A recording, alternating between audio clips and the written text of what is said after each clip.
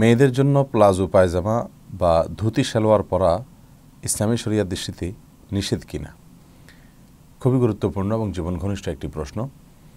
আজকাল মেয়েদের অনেকেই প্লাজো পাজামা নামে এক ধরনের বিশেষ পাজামা পরে থাকেন, যেটা খুব বেশি ঢোলা হয়ে থাকে উপর থেকে নিচ পর্যন্ত, এবং এত বেশি ঢোলা হয়ে থাকে যে এটা আগের যুগের পুরুষরা যে এক ধরনের পাজামা পরতেন পাঞ্জাবের সাথে অনেকটা সেটার মতো। তো এই প্লাজো পাজামা পরা জায়েজ আছে কিনা, এবং সেই সাথে ধুতি সালোয়ার বা ধুতি পাজামা বলতে আরেকটা পাজামা আছে, একটা সালোয়ার আছে মেয়েরা ইউজ করেন, যেটা দেখতে কিছুটা ধুতির মতো, নিচের দিক থেকে অনেকটা সংকীর্ণ করা আর উপর দিক থেকে ঢোলা, দেখতে কিছুটা ধুতির মতোই লাগে। তো এই দুটি পোশাক আমাদের মা বোনদের জন্য, মেয়েদের জন্য, মুসলিম মেয়েদের জন্য পরা জায়েজ আছে কিনা। প্রথমে প্লাজোর কথা বলি। প্লাজো পাজামা যেটা যথেষ্ট ঢোলা থাকে, এটা আপাত দৃষ্টিতে নিষিদ্ধ হওয়ার কোনো কারণ নেই।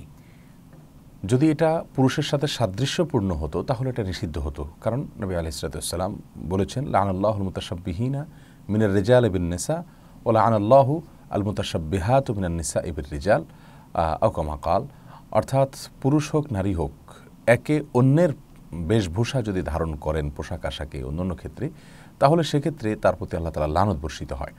প্লাজো পাজামা এটা মেয়েরা পরেন, পুরুষরা যেহেতু এরকম পাজামা এখন কেউই পরেন না সচরাচর, অতএব এই পাজামা মেয়েরা পরলে পুরুষের সাথে সাদৃশ্য হচ্ছে না।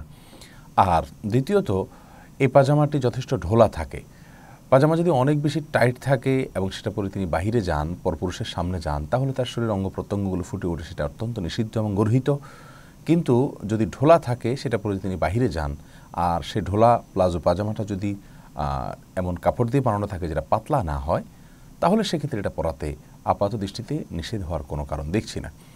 যদি খুব বেশি পাতলা কাপড় হয় এবং সেটা ঢোলা হয়, তাহলে সেক্ষেত্রে হাঁটতে গেলে শরীরের কোনো অঙ্গ, পায়ের কোনো অংশ দেখা যেতে পারে, এই আশঙ্কা যদি থাকে, তাহলে সেক্ষেত্রে সেটা নিষিদ্ধ হবে। আর যদি সেটা এরকম কোনো আশঙ্কা না থাকে, শরীরের কোনো অঙ্গ প্রত্যঙ্গ বোঝা না যায়, তাহলে প্লাজো পাজামা পরাতে আপাত দৃষ্টিতে কোনো সমস্যা দেখছি না।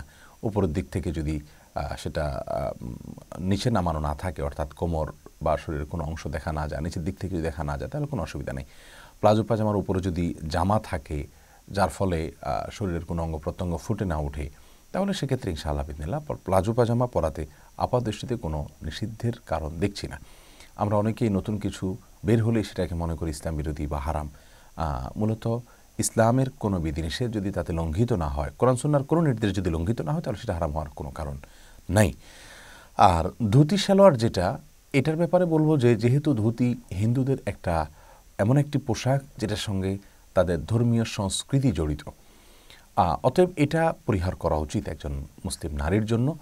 কারণ রাসূল করিম সাল্লাল্লাহু আলাইহি সাল্লাম বলেছেন, মান তাশাব্বাহা বিকওমিন ফাহুয়া মিনহুম। যে ব্যক্তি কোনো জাতির সাথে সাদৃশ্য গ্রহণ করবে, সে তাদের অন্তর্ভুক্ত হবে। বিধায় হিন্দুদের সাথে, মুশরিকদের সাথে পোশাক আশাকে তাদের ধর্মীয় সংস্কৃতি বহন করে এমন পোশাক আশাকের সাথে সাদৃশ্যপূর্ণ পোশাক আশাক পরা একজন মুসলিমের জন্য অনুচিত।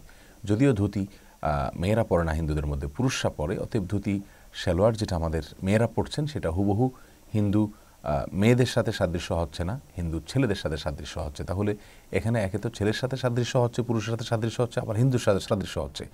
অতএব দুটি বিষয় বরং এখানে চলে আসে, যার কারণে এই ধুতি সালোয়ার আমাদের অ্যাভয়েড করা উচিত। ধুতির মতো একটি পোশাক হিন্দুদের ধর্মের সাথে, ধর্মীয় সংস্কৃতির সাথে যার সম্পর্ক, অতএব এরকম একটি পোশাক আমাদের মা বোনরা পরে বেড়াবেন এবং সেটার প্রচার করবেন, সেটা দেখেই ধুতির কথা মনে পড়বে, এটা উচিত হবে না। বিধায় এটা পরিহার করাই হলো একজন মুমিন নারীর জন্য কর্তব্য।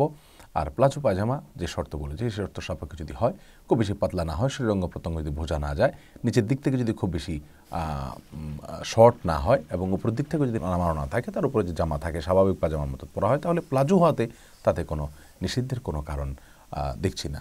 আল্লাহু আ'লাম বিস-সাওয়াব।